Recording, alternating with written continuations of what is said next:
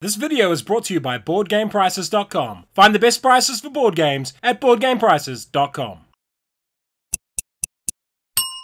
Kia ora koutou, and welcome to Batman Gotham City Chronicles in about 3 minutes. Review copy used. It is a game for 2 to 4 players. There is no solo mode. Playing time is around 60 minutes. It's a pretty complex game. Dateline Gotham. A horde of rogues and other criminal elements have descended on the city. Crime is rampant, and the citizens are in panic. The police are overwhelmed by the shocking savagery of these new villains. We need a hero, a dark knight to save us. We need the Batman. At the start of the game, pick one of the scenarios to play. The heroes win if they manage to complete the scenario goals in time. The villains win if they don't, or all heroes are defeated. Teams. One player is the evil villain, and the other players are working against them. Dice. This game has lots of dice rolls. Player turn. Each scenario will have a setup guide that shows the villain player where all their minions are placed and spells out the victory conditions and any extra tokens needed. The other page shows which heroes are available for each player and the villain's starting tiles. Each hero has a board like this, with red cubes representing their health and stamina. To take an action, place a red cube in the matching circle on your card, in this case a melee attack. Because the symbol beside melee is an orange die, that is a die we will roll. Each character has a max number they can spend on any skill, in this case 4. An attack defeats an enemy minion if it has more successes than their defense, although the villain can spend stamina to roll defense dice. On the left, the skills are melee, ranged, manipulate, and thought. The latter two are used more for interacting with things like bombs in the scenario. Note that Batwoman gets yellow dice instead of orange dice for manipulate. To move, you place a cube in the bottom right. You get the cube spent plus a base starting amount of movement for each character shown here. Each map also has detailed instructions for how many levels up and down different spaces are, and moving up and down normally costs extra movement points. You can do a ranged attack to any adjacent space, or any space with a matching letter symbol to the space you are in. When all heroes have passed, the villain acts. First they recover stamina points, then they choose a card to activate. Its position is how much it costs, so 6 for these brutes, but 1 for Harley's gang. When a group is used, it goes to the end of the line. The villain activates 2 cards per turn. Activating a group allows you to move and attack with every figure in that group, and they have their own stat cards. Individual villains activate by themselves, and this card represents scenario events. If a hero is hit, they can spend cubes to roll dice in defense, and at any time a hero can spend cubes to re-roll. Any unsoaked hits move a cube to the damage area. Finally, the heroes decide if they will rest and skip their next turn and regain a lot of stamina, or stay active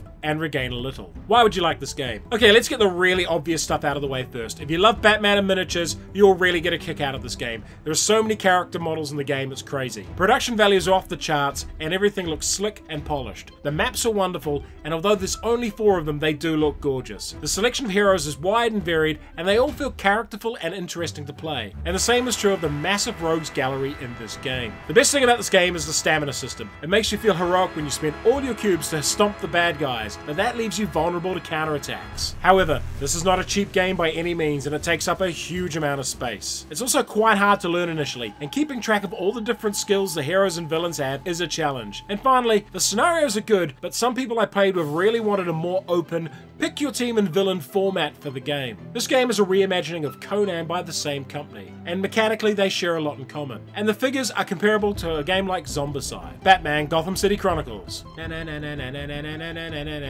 Batman! If you enjoyed this video, like it, subscribe to the channel, and check out our Patreon.